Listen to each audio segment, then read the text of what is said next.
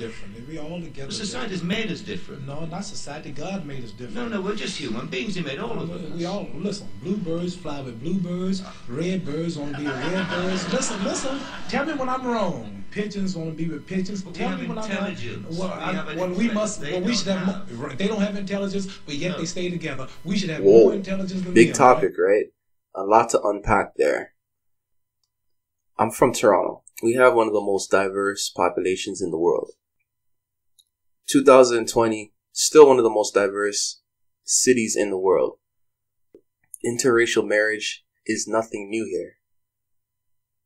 I mean, the double standard nowadays is outrageous. You have a lot of people saying that interracial marriage is wrong and it's something that we should advise against. What troubles me is that there's still this notion that interracial dating or interracial marriage or interracial relationships is something new. Nothing new is under the sun. We're talking about the 90s. So we're talking about a good 20, maybe even almost 30 years that it's been in my life. There is going to always be an attraction, curiosity, or some type of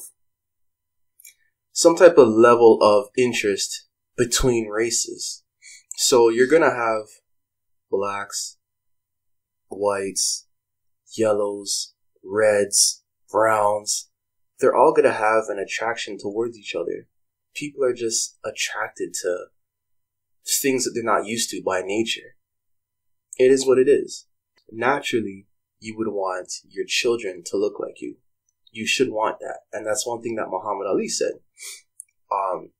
You gotta be a fool for, to not want your kids to look like you. But I have to say this. Even when he said this, and this is back in the 70s, right? He's speaking to what he's seeing around him. And that's back in the 70s. That this is happening. So this is happening from the 70s now. I'm here to tell you that this has been happening for hundreds of years. How do I know this? You go back in time to, where do you want to start? Even if you want to go back to the 1800s, right? 1700s. You have people from the Medici family, which is a very prominent family in Italy, right? Who have mulatto relatives per se, or there are people in the Medici family who were mulatto, who were mixed per se with black and with white. I'm here to tell you that even when you had during the Dark Ages per se, you had people in England, blacks who were in power, ruling families, right, who would have white servants per se. You know what I mean? And it was fashionable at one point in the Renaissance period. So in the 1600s, just to give you a kind of a blanket idea of what was going on back then, it was fashionable for white women to walk around with young black boys. That's what was going on. We're talking about 500-600 years ago. That was going on. So I'm here to tell you that it's normal, it's natural. I mean, to an extent, I agree with Muhammad Ali. You should want your kids to look like you. You should want to pass that down from generation to generation.